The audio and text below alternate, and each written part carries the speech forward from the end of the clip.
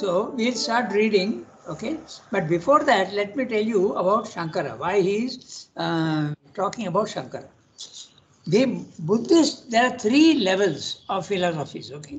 The first level is very clear, the Mayavada philosophy and the Buddhistic philosophy. They say very clearly the physical world is unreal. There is no reality at all. Maybe they don't mean that, but when they put it into words, that's what it means. The physical world is unreal, and the only reality is the Brahman consciousness, which is absolutely without features. That's why you can't describe what it is. Okay? That's what the first philosophy says. Second philosophy is Shankara's. Shankara says the world is not unreal. It is real in time and space. So if you want to say, I define reality as something that is always, always, always existing, then the Mayavada philosophy is right. Okay? But Shankara says that there can be a reality in time and space. It may disappear, but the world never disappears. The world is always there.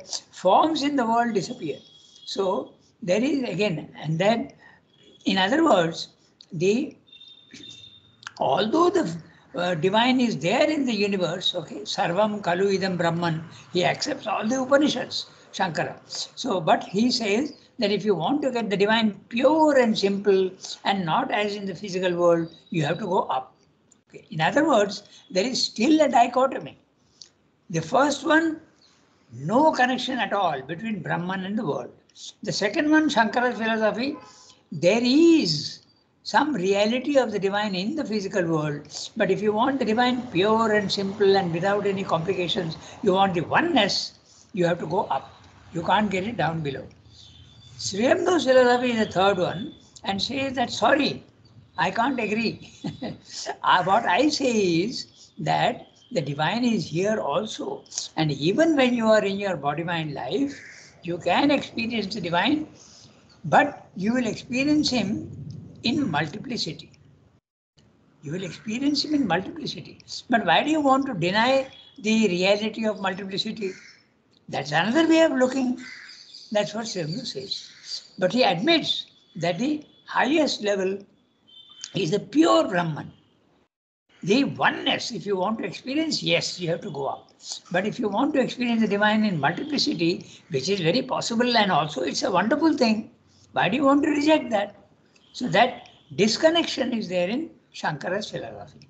So Sri Aurobindo wants to go even beyond that. But he gives very high praise to Shankara because Shankara denies the unreality of the world. It is not unreal. The divine is here, but you will see him through multiplicity. You will see him in forms. You will see the forms and you will see him. Okay, so this is the three levels that he is talking about. Now we'll read the paragraph. So who will read? Archana said that she has to go away. So will you read first? Do we have an option? Yes, Rangatan. Okay, then read the paragraph. Okay. Okay. In the philosophy of Shankara, one feels the presence of a conflict, an opposition which this powerful intellect has stated with full force and masterfully arranged rather than solved with any finality. The conflict of an intuition intensely aware of an absolute transcendent and inmost reality, and a strong intellectual reason regarding the world with a keen and vigorous rational intelligence. The intellect of the thinker regards the phenomenal world from the standpoint of the reason. Reason is there the judge and the authority, and no suprarational authority can prevail against it. But behind the phenomenal world is a transcendent reality which the intuition alone can see. Their reason, at least a finite, dividing, limited reason, cannot prevail against the intuitive experience. It cannot even relate the two. It cannot, therefore, solve the mystery of the universe. The reason has to affirm the reality of the phenomenal existence to affirm its truths as valid, but they are valid only in the phenomenal existence. This phenomenal existence is real because it is a temporal phenomena of the eternal existence, the reality. But it is not itself that reality, and when we pass beyond the phenomena to the real, it still exists, but is no longer valid to our consciousness. It is therefore unreal. Shankara takes up this contradiction, this opposition which is normal to our mental consciousness, when it becomes aware of both sides of existence and stands between them. He resolves it by obliging the reason to recognize its limits, in which its unimpaired sovereignty is left to it within its own cosmic province, and to acquiesce in the soul's intuition of the transcendent reality, and to support by a dialectic which ends by dissolving the whole cosmic phenomenal and rational practical edifice of things. Its escape from the limitations constructed and imposed on the mind by Maya. The explanation of cosmic existence by which this is brought about seems to be, or so we may translate it to our understanding, for there have been different expositions of this profound and subtle philosophy, that there is a transcendence which is forever self existent and immutable, and a world which is only phenomenal and temporal. The the eternal reality manifests itself in regard to the phenomenal world as self and Ishvara. The Ishvara, by his Maya, his power of phenomenal creation, constructs this world as a temporal phenomena, and this phenomena of things which do not exist in the utterly real is imposed by Maya through a conceptive and perceptive consciousness on the superconscient or purely self-conscious reality. Brahman, the reality, appears in the phenomenal existence as the self of the living individual. But when the individuality of the individual is dissolved by intuitive knowledge, the phenomenal being is released into self being. It is no longer subject to Maya, and by its release from the appearance of individuality, it is extinguished in the reality. But the world continues to exist without beginning or end as the Maya creation of the Ishvara. Yeah.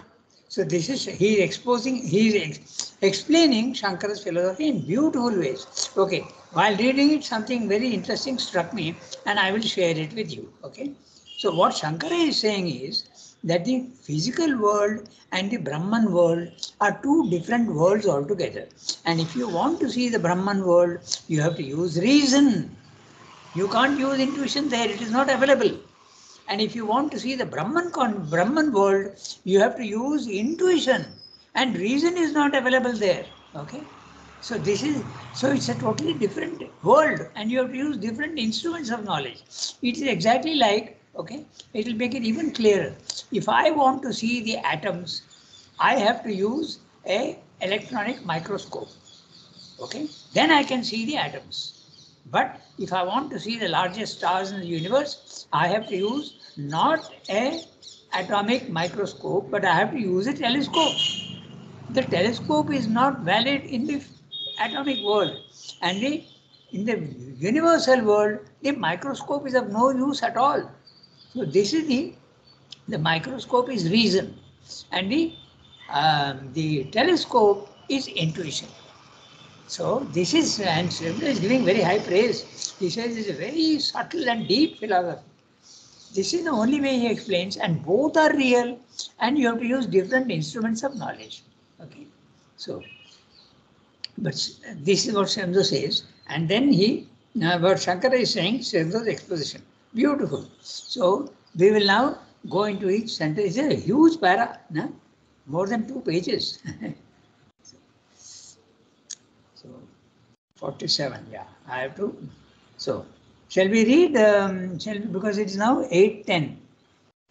But we will not be able to finish it because it's a huge para. So, what do we do? Should we cancel the class and wait for the others to come, or do we? Because even if we are recording, I'll not be able to finish it. It's 2.5 pages nearly. It matters little. We can do even 1/3 of the para. Why waste time? Okay, all right. I'm just. Yes, we can do it like we have done before also, Rangada. Half the paragraph we have stopped so many times. Okay, we'll do that. So now let's take up each sentence. In the philosophy of Shankara, he is definitely speaking of Shankara's philosophy and not the Mayavada. Although Mayavada philosophy is attributed to Shankara through a misunderstanding. Okay? He is not a Mayavadin, because everybody is saying afterwards that this philosophy is interpreted so many different ways. It is so subtle that different people understand Shankara's philosophy in a different way. Okay? In the philosophy of Shankara, one feels the presence of a conflict. Now note that there is no absolute conflict like in the Mayavada, but you feel that there is a difference. Okay? He is making a difference. Whereas Sri Aurobindo says there is no difference. The divine is there everywhere in grades. Okay? It's very subtle. Okay? So, an opposition, one feels the presence of an opposition, of a conflict. Conflict between what and what? Conflict between spirit and matter. Conflict between the one and the many. The conflict between the formless and the form. Okay? So this is the conflict that you see. An opposition which this powerful intellect, look at the praise he is giving Shankara, powerful intellect, has stated with full force and masterfully arranged rather than solved with any finality. Because what would be the solution? According to Sri Aurobindo, the solution will be when a divine life on earth is possible. But Shankara does not go that far. Neither does the Gita. The Gita also does not go that far. It says you can remain in the physical world and have a divine consciousness. But the transformation of the world itself is not there in the Gita. And Sri Aurobindo says in the essays, he says that maybe it is not yet time, that's why. Okay, so the conflict of an intuition intensely aware of an absolute transcendent and inmost reality and a strong intellectual reason regarding the world with a keen and vigorous rational intelligence. So clearly he's telling, at the higher level, intuition works. And that intuition, what does it see? It sees absolutely transcendent and inmost reality. Inmost reality. The world is outermost reality. Okay? And a strong intellectual reason regarding the world with a keen and vigorous rational intelligence. He has both. Shankara has intuition as well as reason, but there is a difference between the two. Reason and intelligence belong to two different regions altogether. Okay? Intuition belongs to the intuitive mind in the spiritual planes of consciousness, which we call level 2, and reason is at level 1. Okay, so and the two they are quite different in character. Reason starts dividing for clarity's sake. Intuition does not divide; it synthesizes. It sees everything in one go. That's what I was saying. So, the intellect of the thinker regards the phenomenal world from the standpoint of the reason. So, when you are in the physical world, you have to see with reason. Okay? Reason is there, the judge and the authority, and no supra-rational authority can prevail against it. Okay?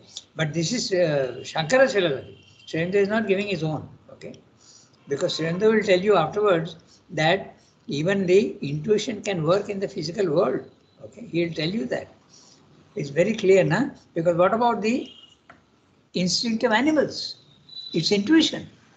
So it is working in the physical world. But Shankara says no.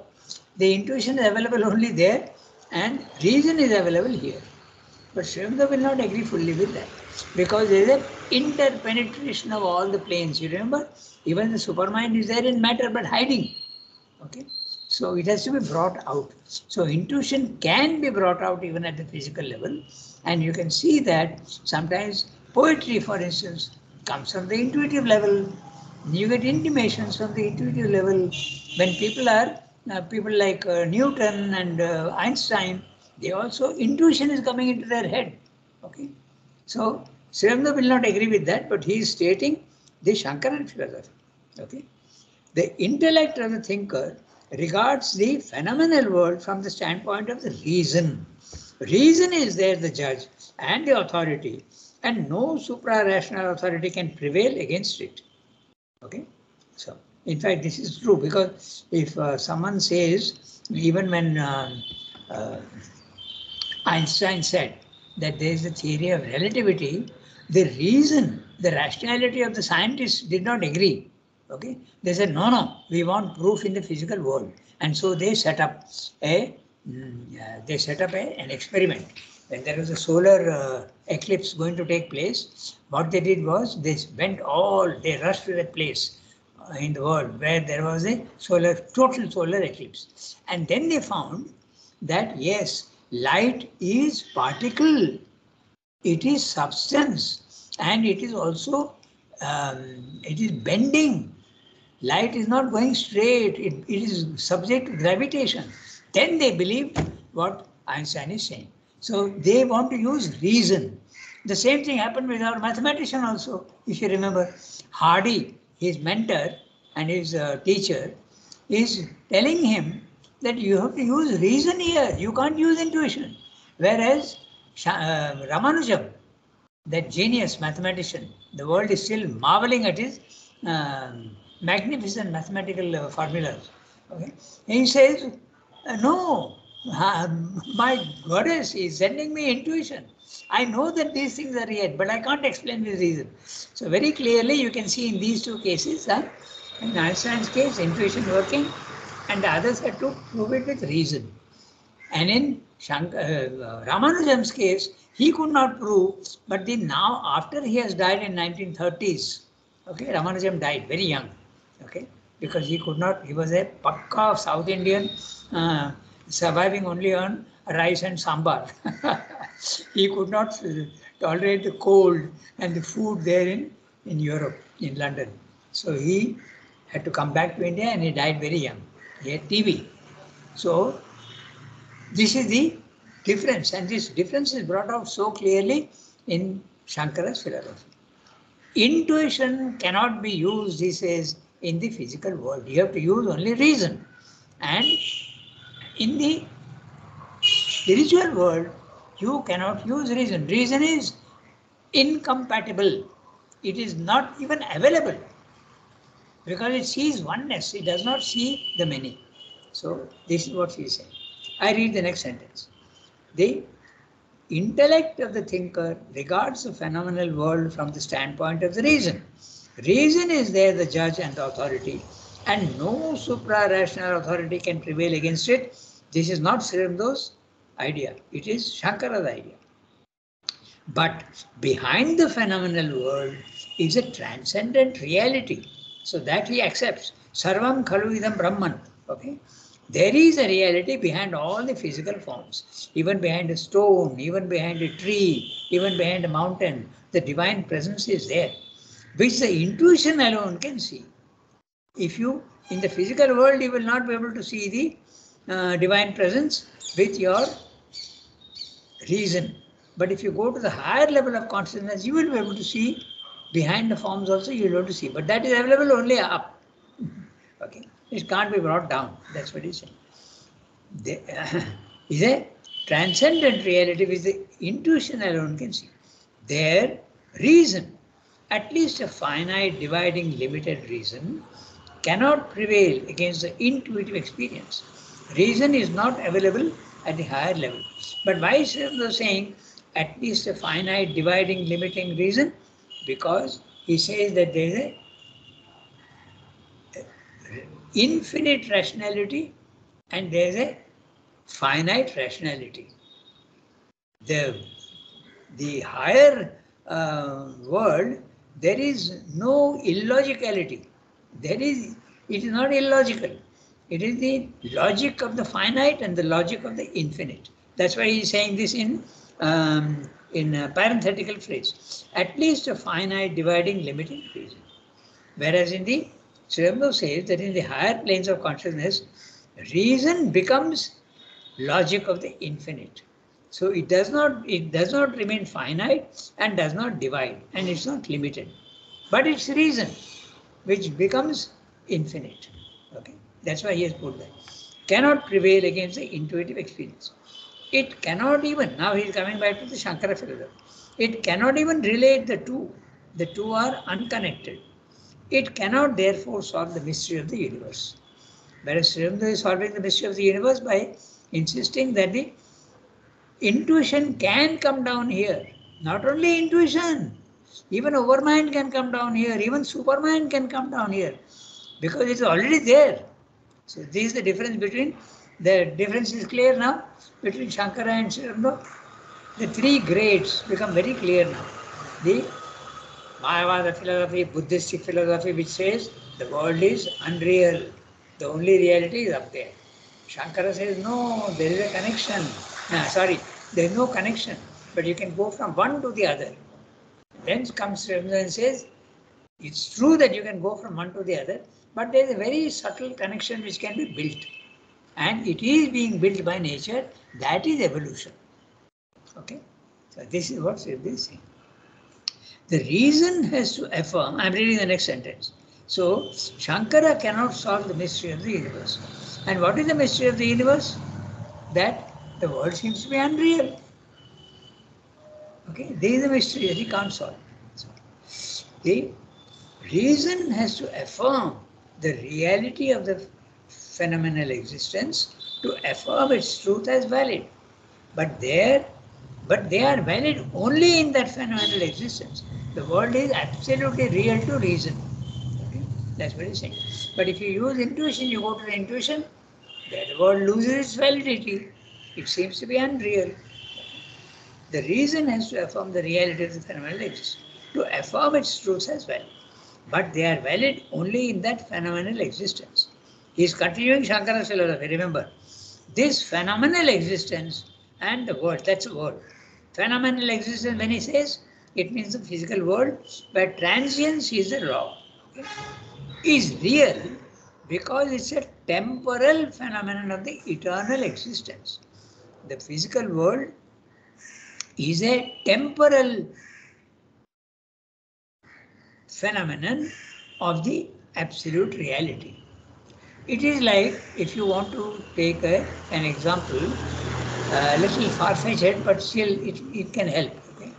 If you have the ocean, up there you have the pure ocean, and that ocean makes a little bit of a foam, and you have a glass of water at the bottom.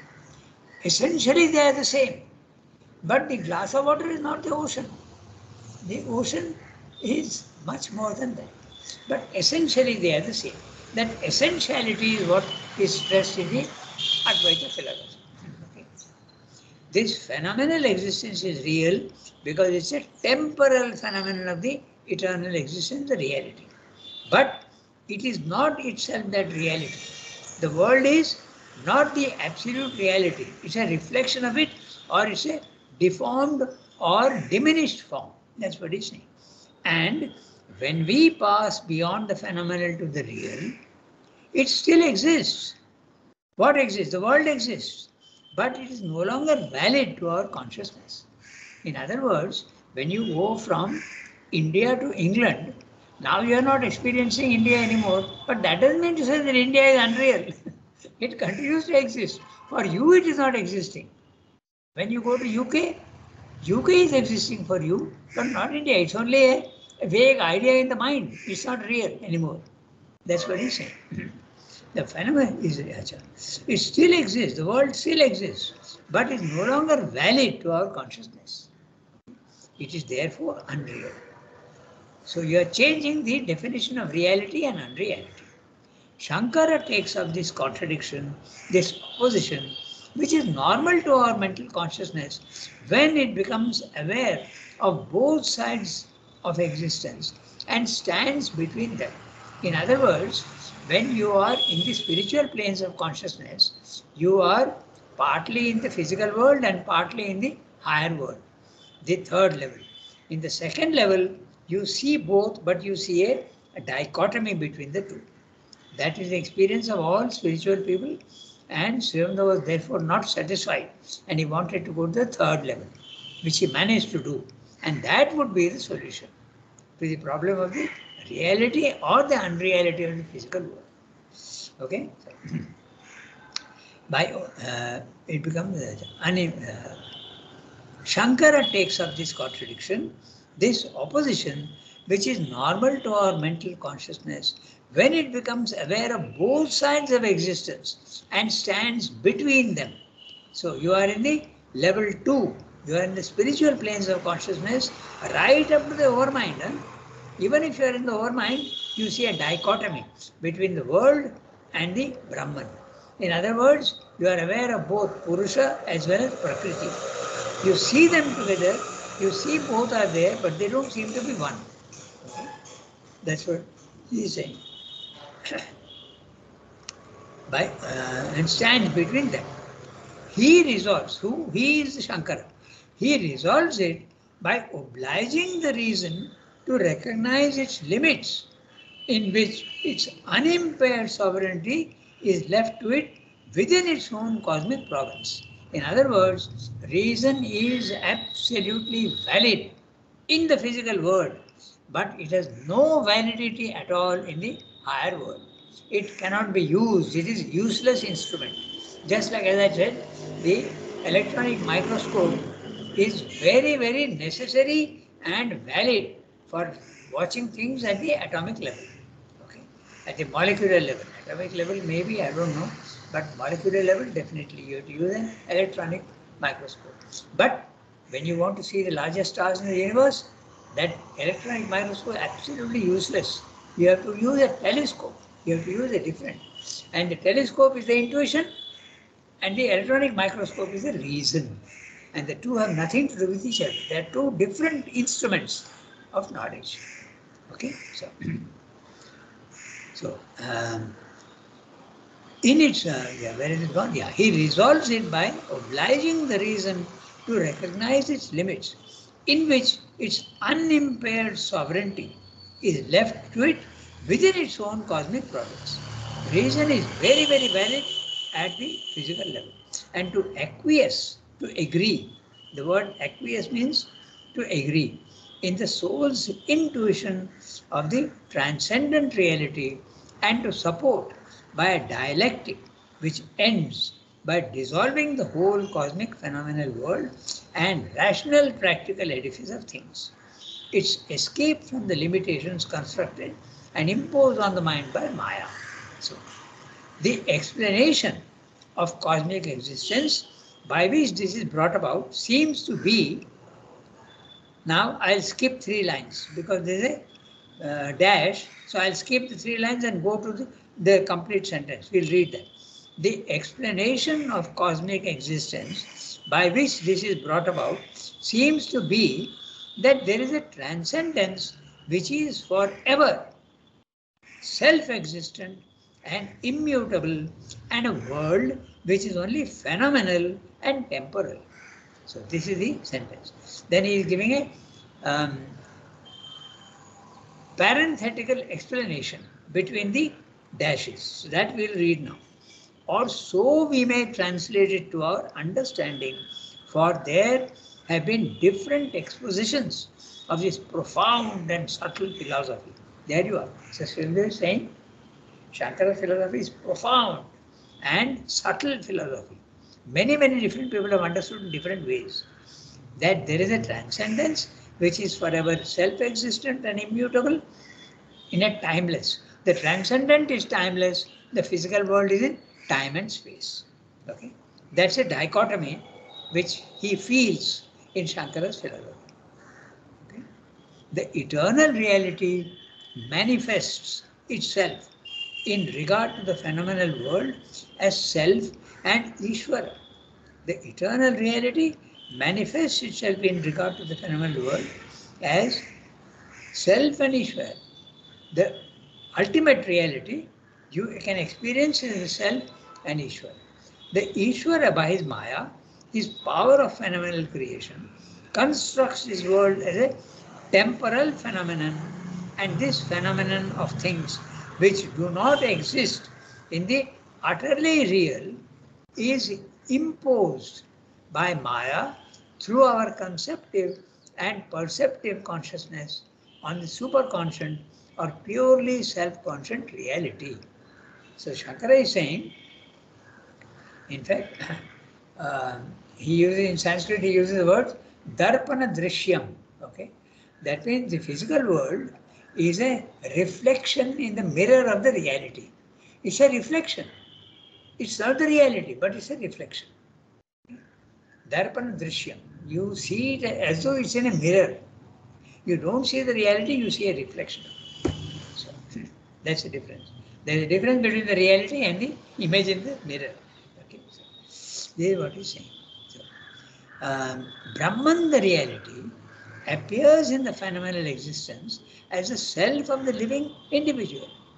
Okay, Brahman, the reality, appears in the phenomenal world as the self of the living individual.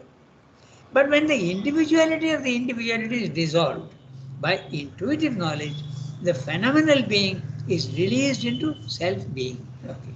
It is no longer subject to Maya, and by its release from the appearance of individuality, it is extinguished in the reality. So, but the world continues to exist without beginning or end as the Mayic creation of the Ishvara. So, to understand what Shankara is saying here, the Shankara's philosophy, again think of the grain of salt and the salt which is dissolved in the ocean. The individuality of the individual is the ego. And what is that ego? Form, limitation, body, mind, life. Okay, that disappears. Okay, the world disappears. It's only a reflection. When you go to the higher level of consciousness, your ego disappears. It's dissolved. The form, shape, color, taste, the taste remains, the essentiality remains. But the form, shape, color, weight, size disappears. The phenomenal being is released into self-being. It is no longer subject to Maya, and by its release from the appearance of individuality, it is extinguished in the reality. The reality is the ocean, the salty ocean, and the phenomenality, if you want, is the size, shape, color, weight of the salt grain. That disappears. So we have been able to finish. I'm surprised. Okay. So very clear, beautiful explanation of the Shankaran philosophy, with which Sri Aurobindo does not agree fully. He says that no, the telescope can also be used in the physical world. Science will not agree. Okay, and it is possible also to see and use the microscope also in the higher level of consciousness. Is it? I'm putting it in a very crude manner, but it is possible to have the consciousness of the continuity, and evolution is slowly making the possibility a reality. Evolution is making it. It has not yet come, but it will come. Okay, that's what he's saying. So, let's stop here. Yes. Okay. Tomorrow, this is an arrangement. Okay, yeah, we'll go to the next one. This is an arrangement. Yeah.